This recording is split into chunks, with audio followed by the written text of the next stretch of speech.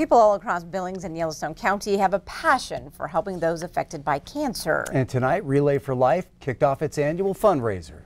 Don't go out tonight, it's bound to take your life. There's a gamble on the right. Local band Arterial Drive helped with tonight's event. This year's theme is A Future So Bright, and the goal is to raise $635,000 this year. Now, last year, the Yellowstone County Relay for Life raised $605,000, ranking it number 6 in the world.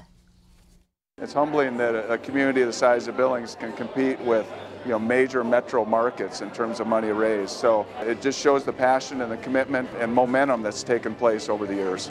The event in July is more emotional. You see passion behind folks that have had family members affected by cancer, caregivers. A lot of people have been touched by this disease. So I think that's what drives parties like this and the relay that's held in July.